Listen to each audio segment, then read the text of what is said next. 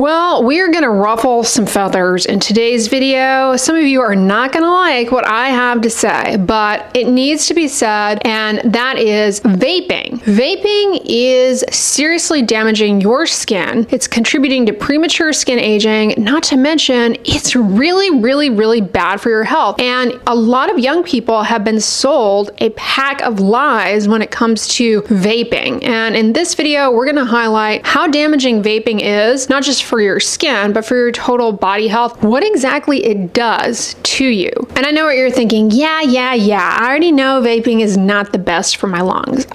It's not just a lung issue. It is a total body health damager and can rapidly age your skin. I'm particularly passionate about this because I see on one side young people being highly motivated to be proactive about anti-aging skincare even when they don't have anything showing up on their face yet, but simultaneously are hooked on the vape. That is the first thing you need to bail on. Cutting the vape out takes priority over your skincare routine. This is not fear-mongering. So let's start with the basics. What exactly is vaping? Well, vaping or e-cigarettes, they're handheld devices. They heat a liquid into an aerosol that you inhale. That liquid often contains nicotine, as well as propylene glycol, vegetable glycerin, and flavorings. And the vaping industry has marketed these as a safer alternative to smoking cigarettes. And they even have sold it as a safe and effective way for quitting cigarettes. But that's misleading. According to the American Medical Association, many so-called nicotine-free vapes actually still contain nicotine. Because vaping in the grand landscape of things is relatively young, we're still beginning to understand the effects vaping has on the body, including the skin. But before we zoom into the skin, let's talk about the effects vaping has on your body. E-cigarettes have been linked to lung inflammation, chronic cough, and worsening respiratory issues. They deliver nicotine. Nicotine is highly addictive. Many vaping devices deliver nicotine in a high concentration. The American Medical Association warns that vaping can harm the heart, impair brain development in young people, and lead to long-term dependence, meaning you are hooked, you are a customer for life, which I imagine is what the vaping industry wants. They want to hook people young and get them addicted so that they remain a customer for life. It's not a harmless habit. So let's talk about what it's doing to your skin, because as a dermatologist, that's why you guys come here, right? Here's what we know about how vaping affects your skin. First, it's been shown to impair wound healing. Similar to how smoking cigarettes is well established to impair wound healing. Nicotine restricts blood flow. Basically, that means less oxygen, fewer micronutrients, growth factors needed for healthy skin. This really slows down your skin's ability to repair itself. Second, vaping has been linked to contact dermatitis and allergic skin reactions, especially around the mouth and the hands. Common culprits are nickel, surprisingly. Nickel from the heating coils plus the chemical flavorings act as irritants and allergens. Also, there are cases of documented skin conditions that significantly worsen with vaping. These include discoid lupus, morphea, and periorificial dermatitis. Yeah, that condition that's sort of like rosacea, looks kind of like acne, very uncomfortable, really challenging to get rid of. Vaping can make that a significant problem for you. Not to mention burns. Yes, burns have been known to happen from exploding batteries or devices overheating. These have caused cases of real injury to the thighs and the hands. Let's get into the nitty-gritty about the science behind how vaping speeds up skin aging. First of all, vaping increases inflammation in the skin. Lab studies show that e-cigarette usage worsens skin cell health integrity, and that it increases certain pro-inflammatory cytokines, things like interleukin-6 and interleukin-8. These cytokines are involved in driving skin conditions like acne and rosacea. Second, vaping generates a lot of oxidative stress. That means more free radicals, which can damage your collagen and elastin. This leads to wrinkles, dullness, and accelerated skin aging. Third is related to the nicotine itself. Nicotine, again, causes vasoconstriction, which means your skin is not getting the nutrients it needs to heal, to repair, to recover from environmental aggressors, and to stay healthy and youthful. And finally, the heat and the chemicals from vaping, they can compromise skin barrier integrity, making your skin more vulnerable to irritation, redness, and sensitivity, symptoms of like burning, stinging, discomfort. So while vaping may seem harmless on the outside, it is slowly poisoning your body. And that's going to show up on your skin because, hello, your skin is a window to what is going on internally. I want to address some of the biggest myths that I hear perpetuated with regards to vaping. Number one is that vaping is a safe alternative to smoking cigarettes. The truth is, vaping is not harmless. The American Medical Association clearly states that e-cigarettes are not an FDA-approved smoking cessation tool, and many of the long-term risks are still unknown, especially when we're talking about the skin. And I want you guys to keep that in mind, because I am a doctor and I'm not just saying this here to throw in some authority bias, but I want you to remember me telling you this, because 20 or 30 years from now, I don't want people coming on the internet and being like, they told us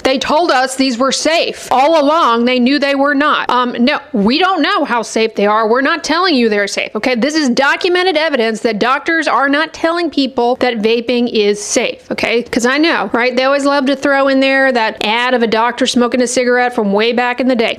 We're not going down that path this time, okay? So in 30 years from now, when everybody's dropping like flies from the vape pen, do not point fingers at physicians, okay? Don't you dare. Don't you dare. Devices are widely different as well. Not to mention the devices themselves, they vary a lot with regards to the heat, the chemicals they use, and the amounts of nicotine. So it's really impossible to say that any one vape is safe. And just because the skin effects may not seem as obvious to you right now as perhaps the lung effects might be, which perhaps you're already experiencing, it doesn't mean that they're not real, and you won't regret this down the road. All right, so if you are vaping, what can you do? Are you just stuck now forever, permanently latched onto this thing? I encourage you to quit. Quitting is possible. It's the single best thing you can do right now for your skin, for your overall health, for your anti-aging, looks maxing goals. If you need help, talk to a doctor, a physician. There are all sorts of nicotine replacement therapies and quitting tools out there that can be a tremendous asset to you. You just have to ask for help. And your healthcare provider, that's the best place to start. Also, don't delude yourself into thinking that if you just use a vitamin C serum or some antioxidant serum, it'll protect you from all that extra oxidative stress. Okay, all right. If you want to believe in magic, most importantly, pay attention to your skin. If you're developing a rash, a skin problem, don't hesitate to see a board-certified dermatologist for the correct diagnosis and treatment plan. Don't ignore your skin. It gives it many clues. When should you bother to see a dermatologist? While seeing a healthcare provider is a great place to start for quitting, when should you take it to the step of seeing a board-certified dermatologist for the skin consequences of vaping? If you've developed redness, itchiness on your hands or around your mouth, those can be warning signs of skin conditions related to vaping, and a dermatologist can help address those. If you've noticed that your cuts or wounds are slowly healing, if you've developed skin rashes that don't seem to go away, definitely see a board-certified dermatologist, whether it's related to the vaping or something else. Very important to clarify early on what it is that you have going on so that it can be treated appropriately. Dermatologists are the experts on skin conditions, including skin conditions related to the vape. Not only can they nail the diagnosis and tell you what it is you have, they can help guide you as to how to get rid of it. All right, guys, now that I've ruffled your feathers, let's wrap it up. Vaping is not good for your health. It's not just a skin health problem, it is a total body health problem. Yeah, the evidence is still emerging, but what we know so far is that vaping clearly is not good for you. It's only a matter of time before we learn all of the true consequences this has on your total body. I really hope this video was helpful to you guys and that you learned something. If you liked it, give it a thumbs up, share it with your friends, and as always, don't forget, sunscreen and subscribe. I'll talk to you guys tomorrow.